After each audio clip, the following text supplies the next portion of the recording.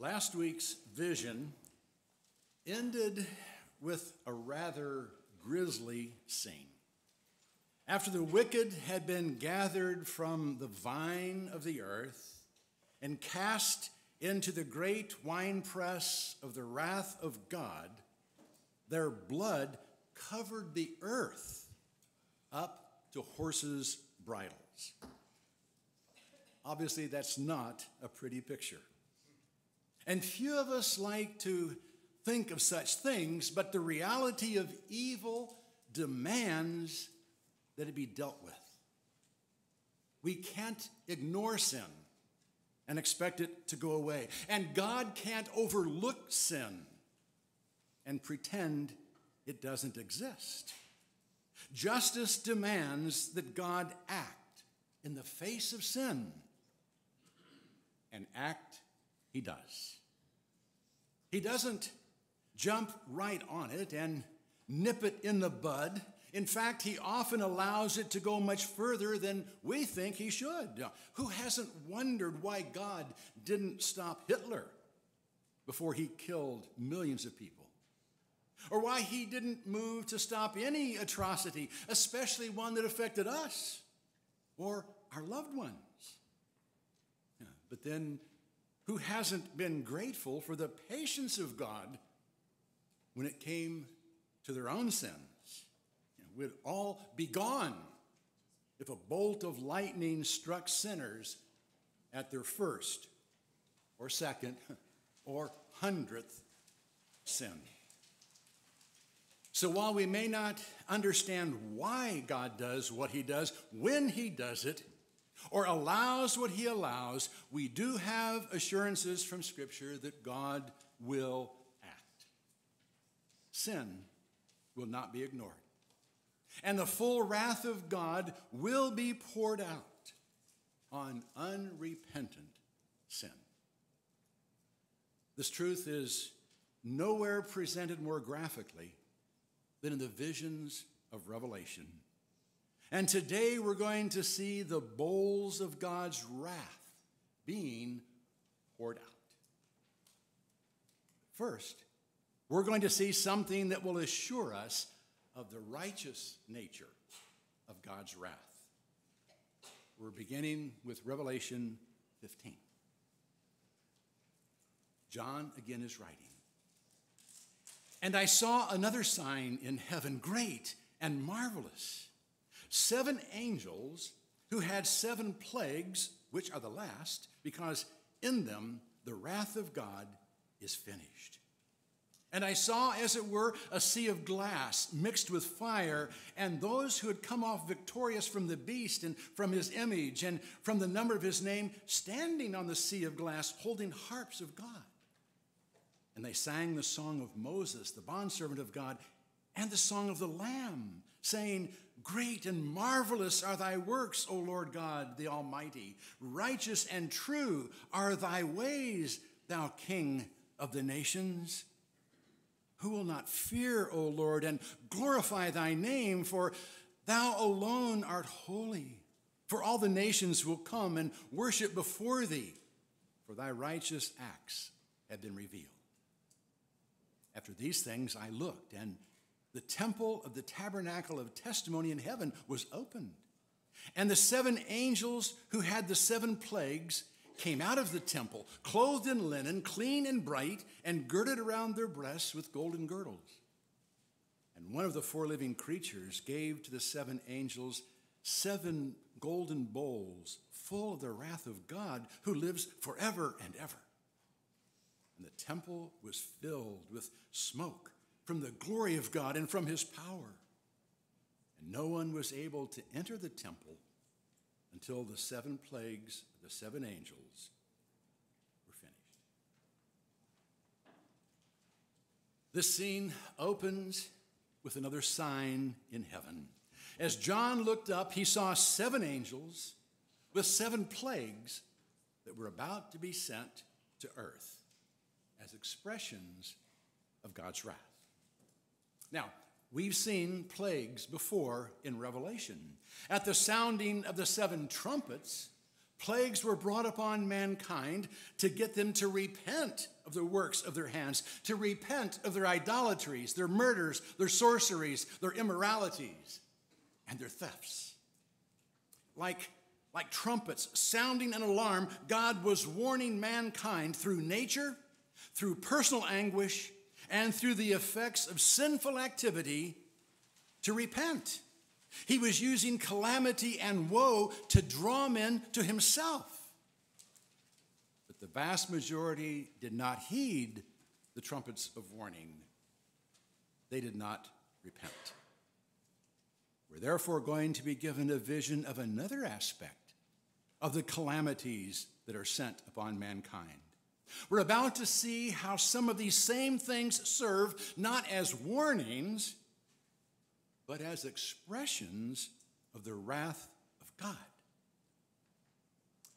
Before we come to that, however, the scene changes, and John's attention is drawn once again to the court of heaven. And there he sees those who have come off victorious from the beast, his image, and the number of his name. This vision looks to the future, showing those who refuse to bow the knee to Caesar and those down through the ages who remain faithful in the face of any beast they might encounter. The victorious are shown singing praises to God, standing before him on the sea of glass we first saw in the 4th chapter. A sea of glass that formed a crystal floor under the throne of God, a floor that reflected the glory of God that emanated from the throne. But here, we're told the sea of glass was mixed with fire, making it clear that the wrath of God also emanates from the throne. We're then told that these victors are singing a song of Moses and the song of the Lamb. They sing, "Great and marvelous are thy works, O Lord God the Almighty. Righteous and true are thy ways, thou King of the nations. Who will not fear, O Lord, and glorify thy name? For thou alone art holy. For all the nations will come and worship before thee, for thy righteous acts have been revealed." Now, why this is called the Song of Moses and the Song of the Lamb, we can only speculate. Some have noted a similarity to the song Moses led the children of Israel in singing after they crossed the Red Sea and the Egyptian soldiers had been drowned. And that's a possibility. However, it's perhaps even more likely that this is intended to be a condensed version of the song Moses sang to Israel just before he died. A song he sang after finishing the book of the law and placing it beside the Ark of the Covenant in the tabernacle. In that song, he warned Israel about the dangers of provoking God's anger by going after idols and ignoring his laws. And he declared that nations that took advantage of Israel's periods of chastisement would suffer the consequences of an angry God. The song concluded with the following words: "Rejoice, O nations, with his people, for he will avenge the blood of his servants and will render vengeance on his adversaries and will atone for his land and his people." All were admonished to rejoice when justice prevailed. And the nations were warned that God would render vengeance on his adversaries and make atonement for his people. The song in the vision was preceded by angels bringing plagues that would express the wrath of God, followed by the pouring out of the bowls of his wrath. It looks as if the righteous acts extolled by the saints were the acts of God's wrath, prophesied in Moses' song. Acts that are confirmed as being righteous and true. The fact that this is also referred to as the Song of the Lamb indicates that even the Lamb of God recognizes the necessity of God's judgment and the righteousness of his wrath. We often think of God as a God of wrath and Jesus as a God of grace. But nothing could be further from the truth. The Father and the Son are one in grace and wrath.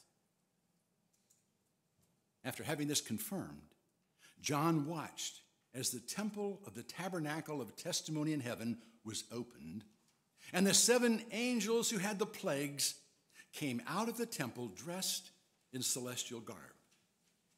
Now, the temple John saw was more like the tabernacle that was built in the wilderness than the temples of stone that were later constructed. The tabernacle that was even referred to as the tent of testimony, because within it was kept the law of God. If questions ever arose about God's activity, all that needed to be done was read what he said he would do and why.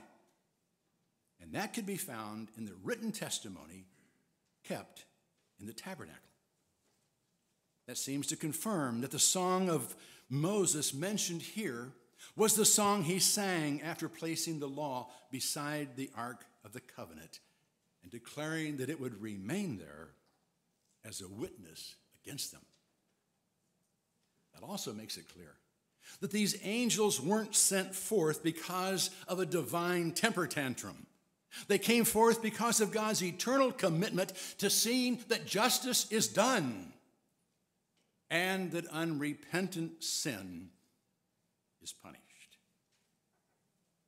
John then notes that one of the 4 living creatures that surround the throne gave the angels bowls, golden bowls, full of the wrath of God, and that the temple was so filled with smoke, indicative of God's presence and wrath, that no one could enter the temple until the angels had fulfilled their mission.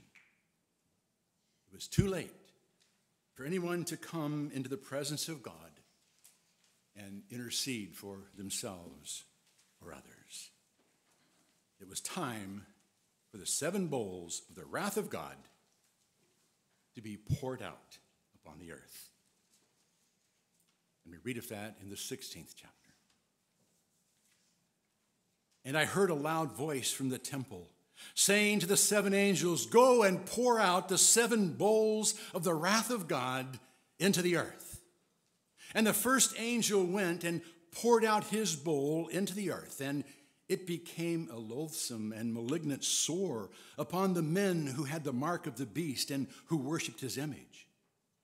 And the second angel poured out his bowl into the sea, and it became blood like that of a dead man, and every living thing in the sea died. And the third angel poured out his bowl into the rivers and the springs of water, and they became blood. And I heard the angel of the water saying, "Righteous art thou who art and who wast, O Holy One, because thou didst judge these things, for they poured out the blood of the saints and prophets, and thou hast given them blood to drink. They deserve it." And I heard the altar saying, "Yes, O Lord God, the Almighty, righteous and true are thy judgments." Let's stop there for a moment. Do these bowls sound familiar to you at all? They should, because in many respects they are similar to the trumpets of warning we've already looked at. The first trumpet, you may recall, caused hail and fire mixed with blood to be thrown to the earth, burning up 1/3 of the trees and all the grass. This first bowl was likewise poured out upon the earth, but its effects were seen on the men who had worshiped the beast, not on the trees or the grass. The men were covered with loathsome and malignant sores.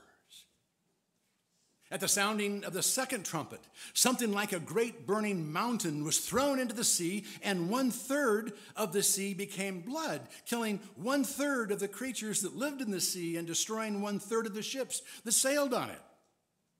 The second bowl was likewise poured out into the sea, and it became like the blood of a dead man, coagulated and decaying, and everything in the sea died.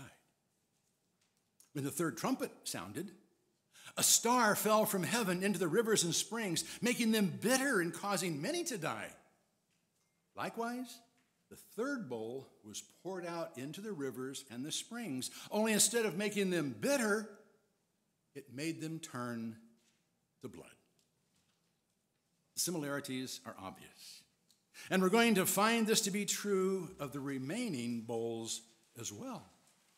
All of them picture events that are similar to those found at the sounding of the trumpets, but the effects are more devastating. Whereas the trumpets affected only a portion of whatever they affected, usually a third, the bowls affected it all. All men who worshiped the beast were covered with sores. Everything that lived in the sea died.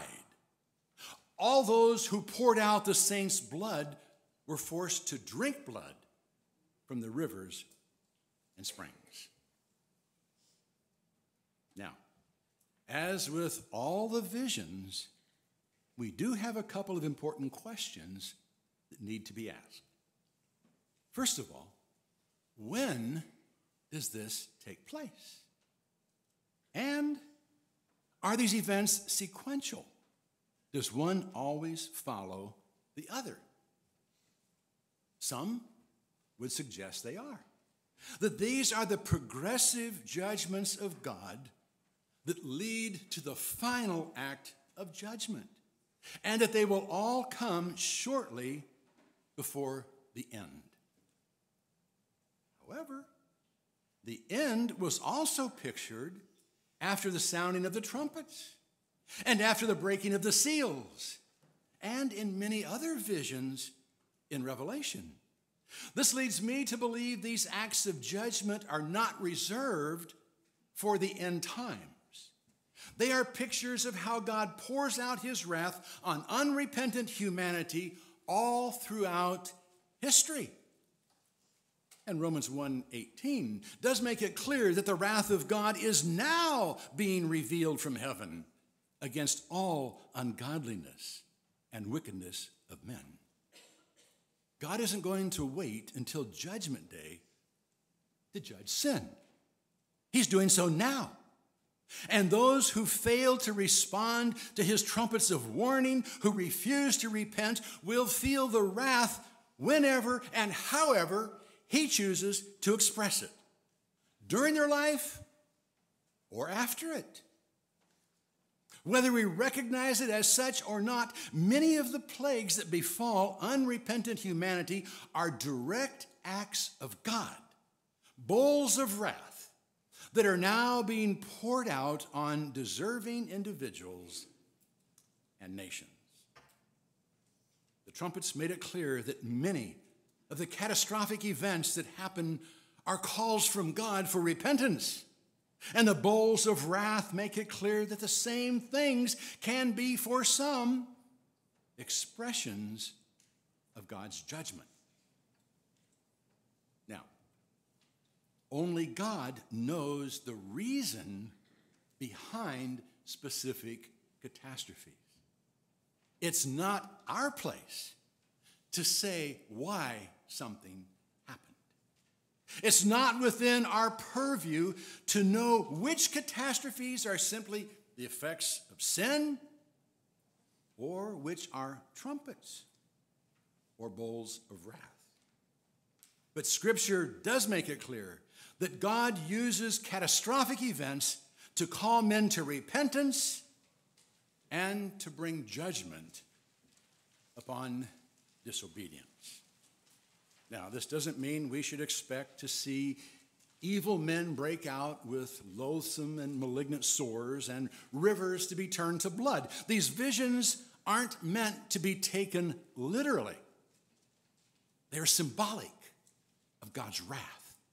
Pictures that express the wrath of God in very graphic ways. Visions that make it clear that God does express his wrath on unrepentant men and that no one will escape. continue. And the fourth angel poured out his bowl upon the sun, and it was given to it to scorch men with fire. And men were scorched with fierce heat, and they blasphemed the name of God who has the power over these plagues. And they did not repent so as to give him glory. And the fifth angel poured out his bowl upon the throne of the beast, and his kingdom became darkened, and they gnawed their tongues because of pain, and they blasphemed the God of heaven because of their pains and their sores. And they did not repent of their deeds. Just as the fourth trumpet affected the heavenly bodies, so the fourth bowl affected the sun. But instead of making it grow dark, the bowl fired it up, making it scorch unrepentant men. The fact that this wasn't a warning intended to bring men to repentance can be seen by the reaction of those affected. They were so hardened that they responded by blaspheming the name of the God who has the power over these plagues. They didn't need their eyes opened. They knew they were responsible to God. And they knew God was behind what was befalling them.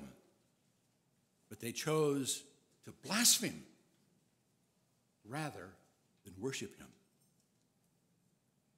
This can also be seen in the fifth bowl. At the pouring out of the fifth bowl, the kingdom of the beast was darkened. Evil and its consequences overtook the light, and all hope was gone.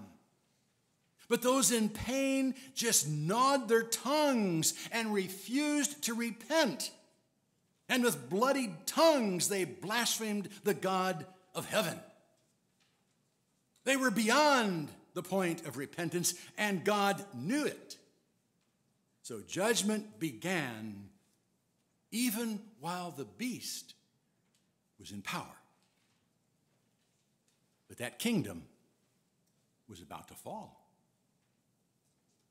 And the sixth angel poured out his bowl upon the great river, the Euphrates, and its water was dried up, that the way might be prepared for the kings of the east. And I saw coming out of the mouth of the dragon, and out of the mouth of the beast, and out of the mouth of the false prophet, 3 unclean spirits like frogs, for they are spirits of demons, performing signs which go out to the kings of the whole world to gather them together for the war of the great day of God, the Almighty. Behold, I am coming like a thief. Blessed is the one who stays awake and keeps his garments, lest he walk about naked and men see his shame. And they gathered them together to the place which in Hebrew is called Har-Magedon. We've now come to Armageddon, or what's referred to as Har-Magedon. We've come to the final battle that's described in dramatic detail in popular books about the last days. But let's not jump to any conclusions about the nature of this battle. At the sounding of the sixth trumpet, 4 angels were released from the Euphrates to stir armies into battle. And here, when the sixth bowl is poured out, we see the Euphrates drying up. This made it possible for the kings of the east to join up with the kings of the whole world and prepare for the war of the great day of God the Almighty. John said the kings were gathered together by 3 unclean spirits like frogs that came from the mouths of the dragon, the beast, and the false prophet. If we insist on making this a literal battle, it's going to be led by 3 frog-like creatures. But even those who take Revelation more literally than I do don't take the frogs literally. And there's no reason to insist that this is to be a literal battle fought on a physical battleground. Besides, we really don't know where Har Mageddon is. In Hebrew, Har means mountain. And Mageddon is generally thought to be the same as Megiddo. If that's true, Har Mageddon is the Mount of Megiddo. Several famous battles in the Old Testament did take place on the plains of Megiddo. And Marilyn and I were recently there, but there's no mountain on the plains of Megiddo. The closest thing to a mountain is a 13-acre mound that was formed by the rubble of 20 cities built on top of each other over the centuries. And you certainly couldn't get the 200 million horsemen pictured at the sixth trumpet on 13 acres. It's therefore unlikely that Har Mageddon is a physical location on earth. But if Mageddon is Megiddo, calling the battlefield the Mount of Megiddo could simply be painting a picture of a huge spiritual battleground.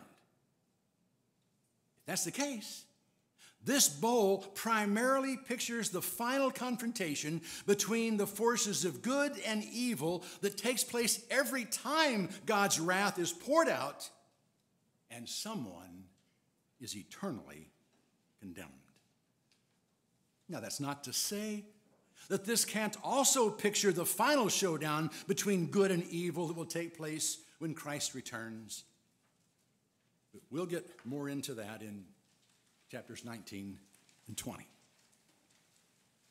So let's move on to the seventh bowl. And the seventh angel poured out his bowl upon the air, and a loud voice came out of the temple from the throne saying, "It is done."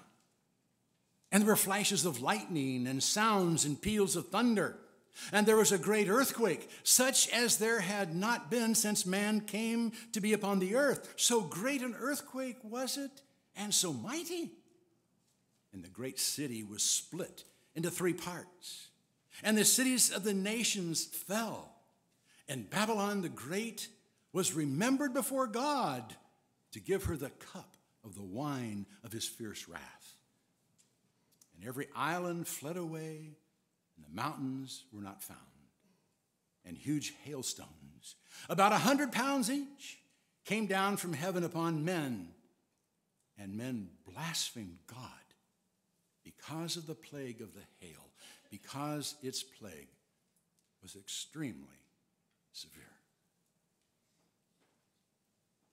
As the seventh trumpet ushered in the reign of Christ and declared the judgment of the nations, so the seventh bowl pictured the fall of Babylon, Rome, and the final judgment, when islands and mountains will disappear and the earth will be cleansed and remade for the eternal reign of Christ. As we continue in our study of Revelation, we'll be given other visions that give more details of these events. So there's no need to pursue this any further today. Let's just draw this all to a close by once again visualizing the wrath of God as seen in the bowls of his wrath, as loathsome and malignant sores, as a sea of coagulated and putrid blood, as scorching heat and excruciating pain, as Armageddon and the final destruction of the earth. And then let's ask ourselves if we want to face the wrath of God. If we don't, we better make certain we've repented, and that we have accepted the grace that is greater than all our sin. Grace made available through the sacrifice of Jesus. If we've not done so, we better do it while there is still time, before smoke fills the temple of God and no one is any longer able to enter into his presence. The time is now to make sure your future. The time is now to accept that grace that's greater than all our sin. Let's celebrate that this morning.